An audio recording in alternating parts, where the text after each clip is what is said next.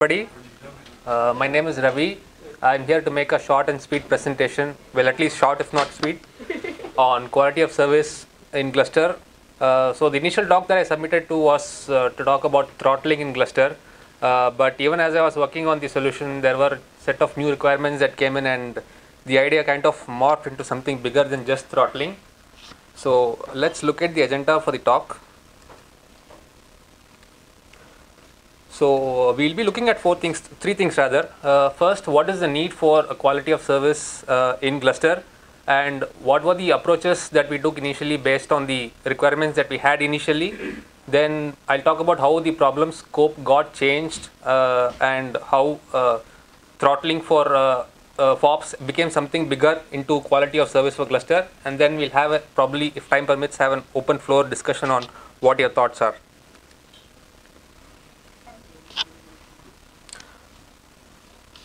Okay, so why do we need quality of service? So the initial problem that we faced was mainly due to the self-heal daemon traffic in replicate volumes. There was a common problem. There has been a common problem among users on the mailing list complaining that the self-heal daemon takes a lot of CPU and IO cycles when doing self-heals. So these can occur usually in three cases: when one of the breaks of a replica is down for a long period of time, and there's a lot of data that's to be written, and when the brick comes up, you end up sinking a lot of resources. Then there is the replace brick scenario where a brick goes down and goes dead, so you can't bring it up again, so you'll have to do a replace brick, in which case the entire contents of the replica has to be synced from one brick, the good copy, to the other brick, and the not so occasional use of heal full command. So normally self-heal daemon uses indices to keep track of what files to heal, but if that is not available, you also have the option of running heal full, where it just crawls the file system from the top of the volume. Every replica does crawl from its point of view, and then compares the contents of the files in the replicas and heals it. So in all these cases, both the source bricks and the sync bricks are bombarded with FOPs. Mainly lookups, the inode LKs, entry LKs, reads and writes, and if you are using the diff algorithm for self-heal, it also uses the archecksum.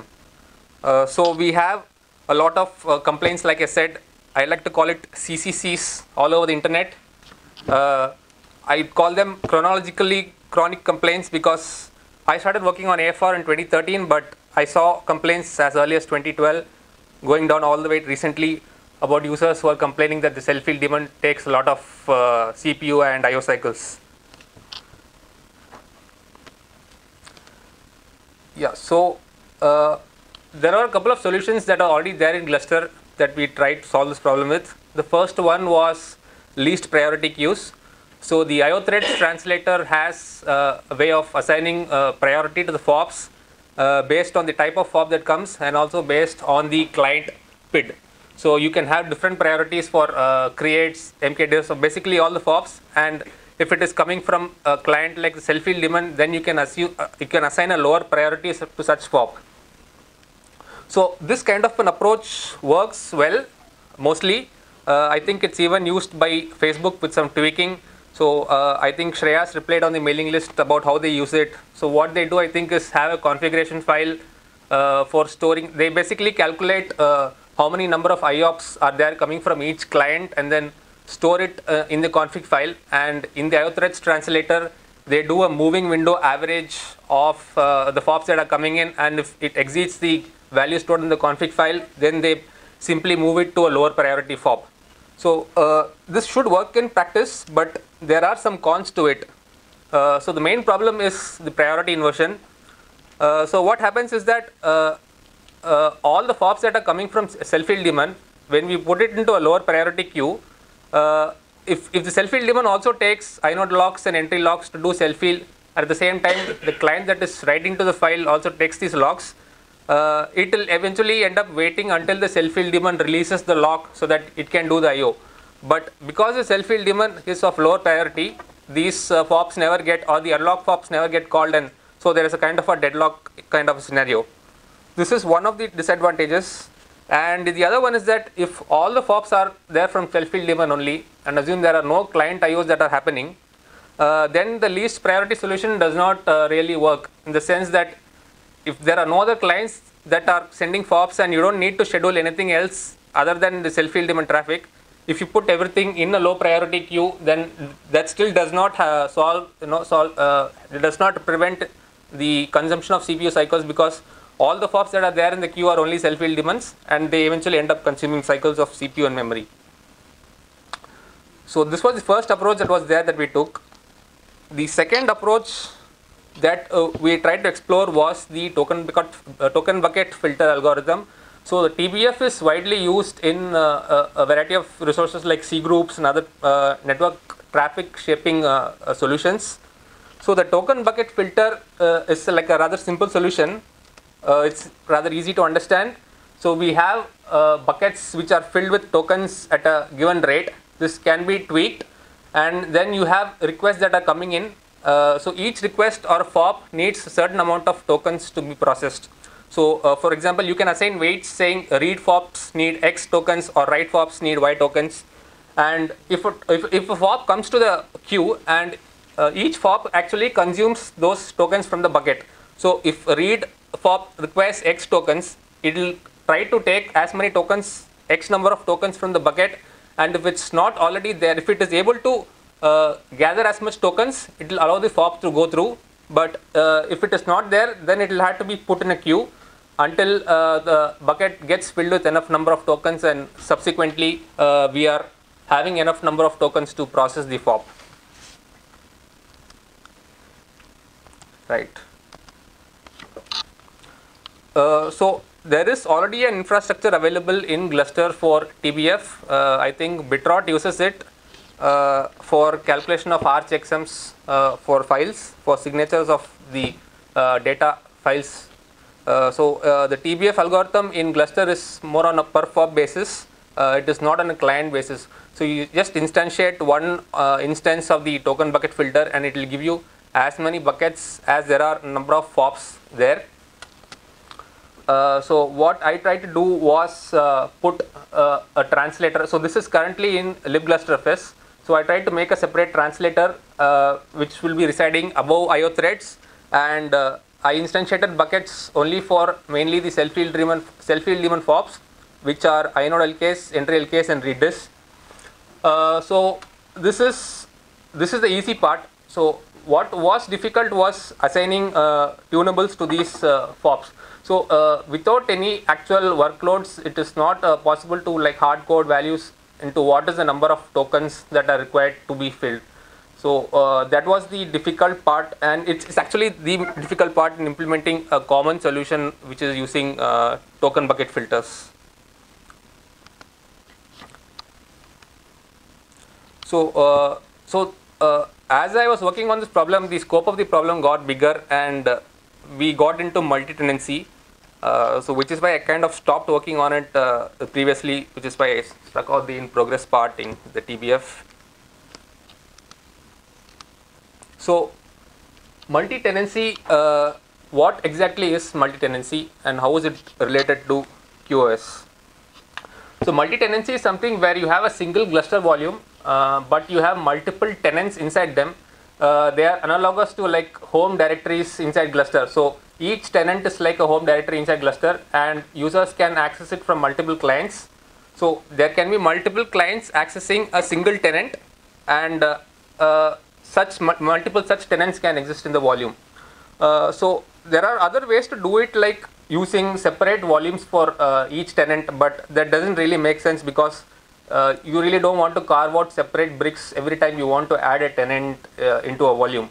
And with multi-tenancy features, you also have better granularity, in the sense that if you want just a 100 GB tenant, you can easily get it out of a single volume. If you want a 1 TB tenant also, you can use the same volume to carve out the tenant for it. So quality of service, it has to become like a first-class citizen in Gluster, because more and more people are asking for it. But what exactly do we want with it? So so there are a couple of things that multi-tenancy has to take care. One is the noisy neighbor problem, which is similar to the self-field daemon problem, in the sense that all the traffic from one particular client should not be affecting or take away the bandwidth from other clients. And we also need the second solution that we need to give is guaranteed IOPS and throughput guarantees. So if somebody says that I am a gold member, I want X bandwidth, then he has to be guaranteed that much amount. Somebody is like a silver member or a bronze member, then he has to be given a lesser priority. And it also has to work on multiple platforms, meaning the solution that we choose ideally should be based within Gluster, and like so that it becomes easy to work on things like NetBSD. For example, if you just try to use C groups, then it becomes a Linux specific thing. Yeah, so what can be done with today's infra? So for achieving multi-tenancy with what we have in Gluster today, so any solution involving multi-tenancy requires three aspects. One is a subdirectory mounts feature, which means that you will use the same Gluster volume to host multiple tenants, and the other requirement is that each tenant requires quota enforcement so that it will not consume more number of space than what it is set. And the third one is providing security for these tenants, meaning if a client logs into a tenant, he should not be able to like cd ... or if he knows the GFID, he shouldn't be able to access files which are outside the tenant. So the first requirement of quota enforcement is already there in Gluster. We already have the bits to support quota. Subdirectory mounts, there has already been a patch upstream which allows subdirectory mounts using Fuse. I think Pranit is working on it. It was sent by Avati initially. Yeah, so that is the second requirement. The third one is providing security for subdirectory mounts. So the security feature means that if you mount a subfolder inside a volume, so in Gluster what happens is that if you have the GFID, you can access the file pretty much without knowing anything else.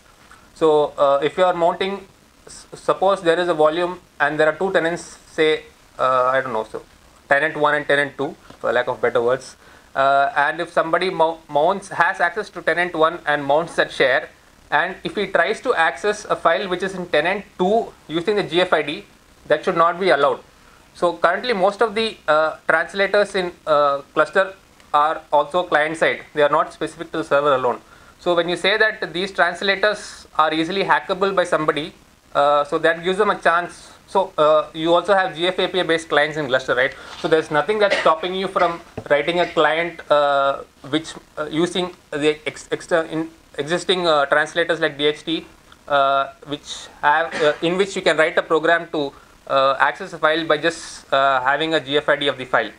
So what we need to prevent that is to have some kind of a solution which will allow only access for that particular tenant.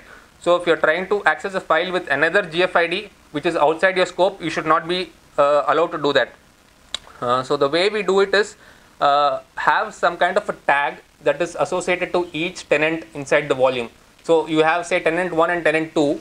You associate a tag to tenant 1 and all the files inside the tenant 1. So basically the entire hierarchy inside that. And when you're trying to mount a volume, you also have the existing mechanism of auth allow and auth reject. So you say that I will be able to access only these particular tenants in which Gluster D has given me authorization. So that is the first level of security using auth allow and auth reject. Once you have mounted the tenant using that, and if you still have the GFID, if you yep. Why not just use pgfids to kind of trace back the actual directory? But what about if the pgfid is also outside the tenant that you have? In which case you still want to block that? PGFID tracing is one within parent. Yes. So you unnecessarily when a box comes with a particular GFID and you have to ensure that it's from a particular tenant. It could always traverse through the system. Perhaps, but less code. So, okay. I'm lazy. I like reliability. You might not always have the same PGFID. You won't have to keep it very specific, but then you will. You have to have that point at the end. Yeah. So based on that, you will be very. It's like Facebook already built pages in so this is exactly what we do for LFS. so this staff did not know that they were using it. you want to say something? Yeah, I have a question for Ravi and even for others at the back. So this point comes up again and again.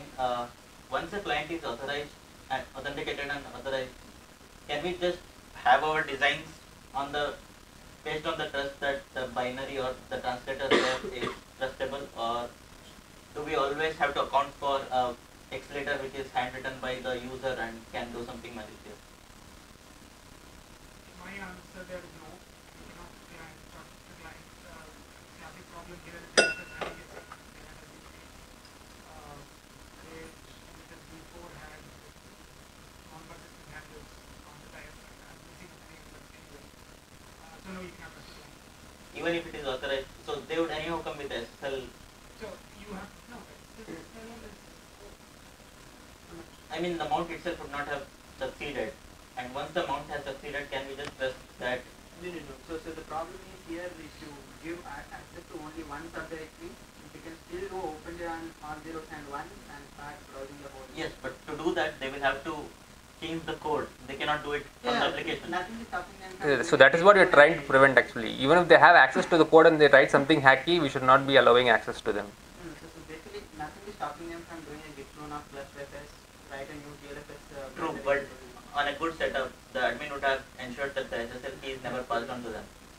And like in a perfect world, we can trust a lot of people. Yeah, so the design has to always account for. Yeah. Okay. Yeah, so the tag feature is that basically if you try to access a file with a GFID which is not tagged to that particular tag, then you deny the access. Yeah, so these are the things that can be done with today's infra. So the whole solution of quality of service in Gluster is still in its inception. So we don't have concrete answers as to how we can throttle both clients, self-heal daemons, and provide multi-tenancy. So we initially had a look at C groups. So C groups works well for the self-heal daemon use case where HHD is consuming a lot of resources because you can just pin it down to consume only X amount of resources.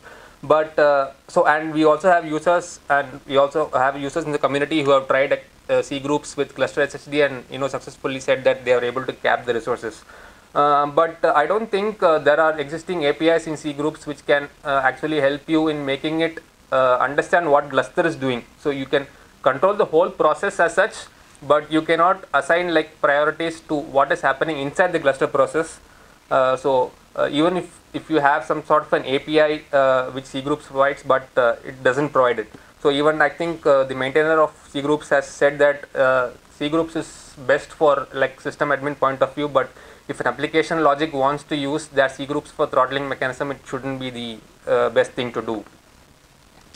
So the other thing that we explored is using TBF for tenants. So the existing code in libglusterfs is, like I said in my earlier slide, it's on a per fob basis. We will have to modify it to make it work on a per client basis. But even there, the main challenge is to decide on the tunables because it's not easy to provide or at least using the current Gluster infrastructure, doing a volume set every time you want to change a tunable doesn't seem to be very amenable to tuning. So you'll have to expose some kind of a procfs entry or something like that to make it more flexible. Then you'll also have to think about how it will work with brick multiplexing, because with brick multiplexing you only have one brick process and that is going to be serving multiple shares. Then how do you actually coordinate which fobs came from the client, and how do you regulate it by using TBF in that? So much of it is still in discussion. So if you have any questions or comments, or if you'd like to share how you have implemented some things, perhaps the Facebook guys have some inputs on how we can use throttling or any other mechanism like IO threads. If it works well for you, we can probably have a talk on this offline. Have any questions?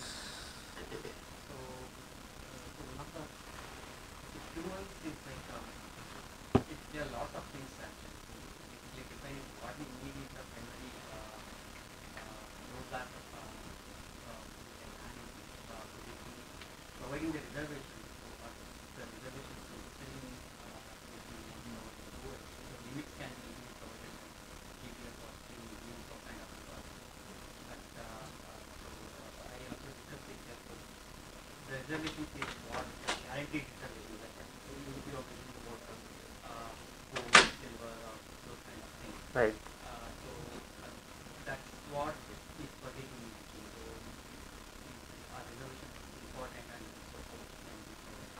See, a token bucket filter actually helps in giving you the upper cut of reservations, but it does not, like I think Jeff pointed out in an email that, so if you have a lot of ops coming in, then it can help you regulate it and smoothen it out. But if you want like a minimum guarantee, then that is not the solution to go for, or at least TBF cannot handle such scenarios. I don't think minimum guarantees is something that you can do in a player environment because the kind of difficulty has even if one of the tenants do hosting like continuously, all of the other tenants will anyway be affected. So you can't stop it actually. Yeah, so the weakest link problem would still be there. If we required or expected to provide these services. No, so that is the thing that we are trying to figure out. So what should we say as a QoS? Exactly. For it should have So what are the attributes and what are the things that Yeah, so the main reason why we wanted to present this is at least, get this word out that, we are looking to find out what do you think are the best requirements that we should actually say from storage perspective. And we are definitely sure now that, we can't give any, lower guarantees or something like that when there is Right, so just to add to that, if you are going for lower guarantees, then what we can do is probably recommend hardware configuration where we say don't use disks, use SSD, so that this problem can be mitigated to a certain extent. Yeah, no. So, but the thing is, if we give the limits on per tenant basis, we still can't give a lower bound because other clients which are trying to do hosting types have lot of things. They will still affect the IO from the other tenants who are not at all Using doing that thing, it. right? The one thing that's very similar is C groups in kernel. They're trying to do I/O quality service. I think they just get settled on just bandwidth. They don't believe they handle IOPS because IOPS are very mechanical. So I think they do IOPS per second. Yeah. So storage IOPS are stateful. It is basically where what is the last operation, what are the last operations eventually for the throughput of the current operation. Yeah, but actually Richard had an interesting point where he said that for their customers they actually give it in case. Yeah, QPS. The thing, my critique on we put one, and maybe this was other kernels doing it, but I think they're kind of doing like almost like an instantaneous throughput, and then they kind of slice and dice it at any given moment. It wasn't really Yeah. Yeah, and I think like my experience has been like most people that use C groups for like controlling disk I/O are not that successful because of that problem, because it's a moving target on what your throughput is on your disk depending on how like efficient the I/O is. So it's I think that the margin is the IOPS. If you go writes or something, or Yeah. that's only have a handful. Because you can't make a guarantee about performance on the one side of the equation when you say I will give you X performance, and then not have the other side of the equation also bring it down what the IOPS looks like and all that. And I kind of feel like to try to make some kind of just blanket guarantee. I'm sure you can throw flash on money in the situation would agree, but that is really just like waving away the it just makes the problem move a little bit further on. and the throughput when it's hard to explain to a customer that like you're going to get a percentage of the throughput of whatever its instantaneous number is. Like it's hard for them to wrap their heads around some of those concepts. What they want is like I get this many 100 megabytes per second all day long. Yeah, and I think the other thing that makes it really difficult is if you think about how applications use file systems, they're writing mostly the boot cache, they're not writing to the IO stack. The caching will make it complicated. Yeah, so I don't want to be too discouraged, but I'm not really sure how we can take something that's really meaningful. Right. It's going to be very difficult. What I think we focused on was more just the preventing the cluster itself from degrading, and that seems to be like a more achievable year. So basically, like bad actors would be detected; they would be tossed to the least by, but good actors would continue to function and thrive. This is starting to sound like a birds of a feather session. This is fun. Yes? Okay, you put it up there? Great. Okay. That was what I was hoping for. On the PGFID one, I just want to follow up. It's like, So when we implement this, we actually we have just a cache. So it's like expensive the first hit, but then it's cached. Mhm. And as soon as you hit that PGFID, it's like big O1, we get it, and it's cheap. So it's not as bad as what you might think. And like the cache is like hits, it's like a high hit rate. So you rarely use that. All right then. Thank you.